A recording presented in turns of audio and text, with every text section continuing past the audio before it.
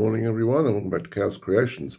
Well, the thing is now so big, I have to use the gimbal on it because the stand just won't bring it in focus, all of it. Mind you, the gimbal is struggling as well. I'm all the way back, and you can see it there.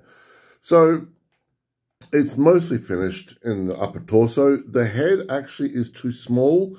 I printed that one at 175 and it needs to be 200. It is, not a huge difference, but it's a difference enough that it's noticeable. Well, to me anyway. I mean, I've got a smaller one, so I can see the difference. It's all looking really nice. And this part here printed, I took about a day and a half, 2 days to print this bit. It's 2 pieces there and there. I'm sure you can see the line there. And the doghouse that sits there, I'm thinking about putting like a squig in there, maybe get like a round base, but instead of having it like sit up and across this, have it all sort of facing out. That way I can just slide the squig in and out with no problems whatsoever. Now this thing is printed in PLA at 0.2. It's doing really well. I did have a bit of a problem last night. There was a jam in the printer at about 1 o'clock in the morning. So it'll be repaired this evening and hopefully we can start printing the correct head. And then we work on the arms. Well, actually, no, I might do the gut, bust a gun, and then do the arms. Just get it out of the way, make it all nice and complete. Once that's done, I'll do more than like the cannon arm, and then I'll do the big mecha claw arm. That said, the mecha claw arm is going to have to be in like 3 pieces because it's just so huge. So what I'm thinking of doing is maybe doing an alternative one as well. So the mecha one might be there, and I might do like a chain fist or something, or a big chopper or something. I don't know. That way I can interchange them whenever I want, just for a bit of variety and to have a lot of fun. Now, a couple of things, mostly about the print itself. They've got these rather annoying little gaps, and they're over the place. There's a thing in Australia called spack filler. Now, spack filler, for want of a better word, is just like a very sort of goopy sort of plaster of Paris. Now, what I'm going to do is I'm going to buy a very small tub of it. And then what I'll do is I'll just get a little bit on my fingertips and then I'll just rub it over there and then smooth it all down. And that will take care of those lines. Now, back in the day when I was doing lots of cosplaying, what I would do is I would coat something very lightly in the spack filler and then a gentle sanding and then put over the putty primer, which I've talked about before, and it would come up cherry smooth. But with something like this, because it's got some, quite nice details I like, it's not really that much of an option. Plus, the fact is, I don't really have the place to sand here at the moment. If I had my old office, workshop, shop, yeah, sure, not a problem. I'd sand this thing away like crazy and make it all look pristine and beautiful. Not a problem. But it is what it is. Now, I've spoken about putty primer in the past. So it's this stuff. And what it does is it's like a powder that you put on cars when they've got bits of dents and so forth, just to fill it up. Now, this stuff you have to shake really well, and I mean really well, for a good couple of minutes. It's a powder after all. And then what I would normally do is, if this was like, say, a cosplay item, I would spray it on about, I don't know, a foot away, get it coated, then wait for it to dry, and then I would smooth it down. You can see the giant back there for Nurgle. He has a coat of it on there.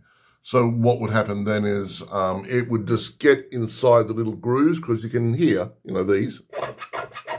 It gets inside the grooves and it just makes it all flat.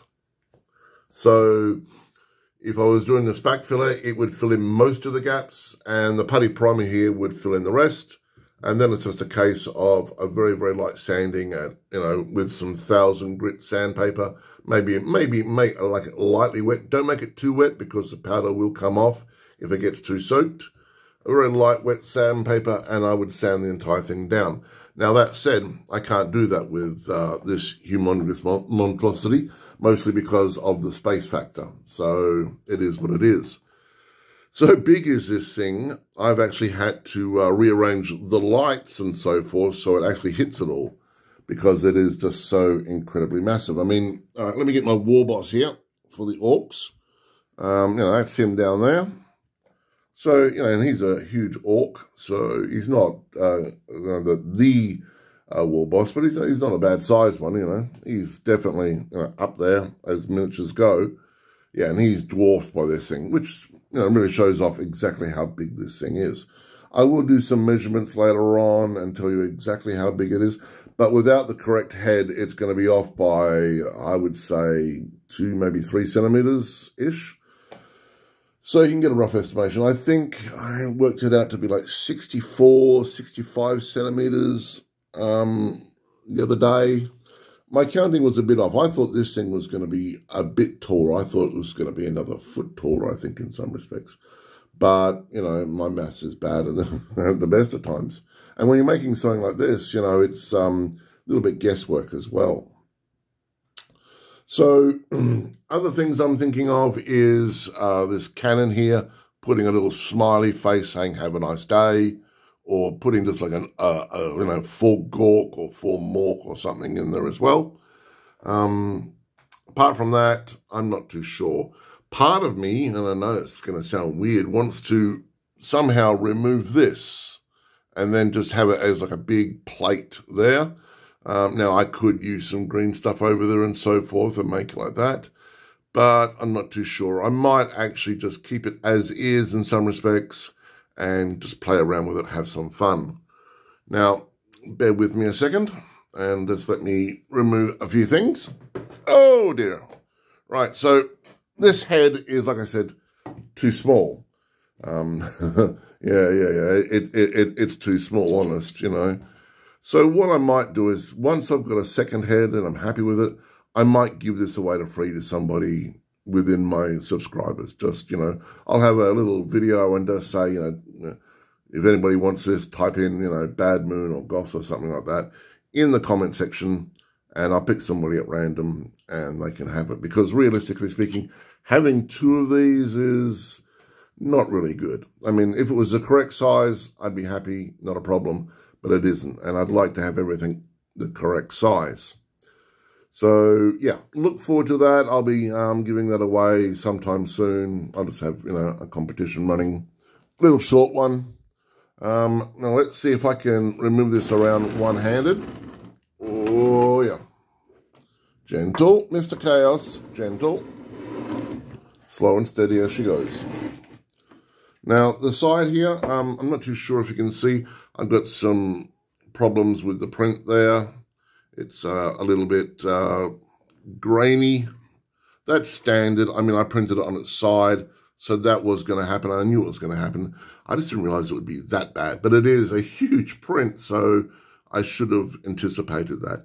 That's not too much of a problem, especially in an orc model. It'll, believe it or not, I can just modify that and make it look like rust, which is fine because I want this thing to be somewhat rusty anyway. Okay, so here we have the back. As we know, we've got the lower levels worked out. I'm going to put an LED light in the back there. This has a balcony, which I'll print out later on. And what I'll do is, then I will have like orcs in here having fist fights and such. And as always, you've got the lines here, the joining lines here, and the joining lines here. So they'll need to be taken care of. Apart from that, everything else is going as planned. Well, there you go, there's a little orc war boss in there. I've got some struts that I printed out for doing this one-handed. Bear with me, guys. I got these struts that I was going to print for the stage. And I was thinking about maybe, resizing these and putting them in there and then putting a piece of board across like that. That way it looks a bit more authentic than me just putting a bit of plastic card in there or something. It'll actually look like a bit of, internal structure. That way we can, have, well, that's a bit of one. That one's got a bit more of a bit of base on it. So put that on there and then have, one going across and such. So that'll be more than likely it. And then I'll put some cogs and gears in there and some LED lights at the very back so people can, you know, have a good look. Apart from that, there's not much more I can really do at the moment until the printer is fixed.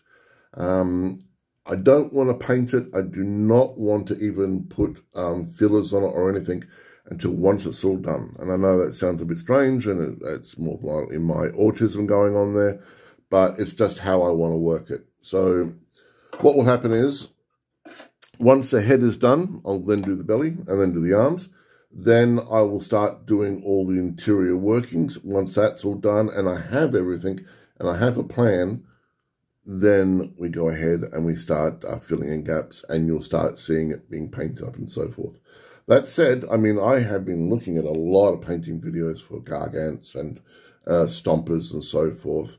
Unfortunately, there's nothing for, you know, something this size, but it all works in the same principle, I guess. So it'll have some Bad Moon, Goths, snake bites, blood axes, and so forth in there.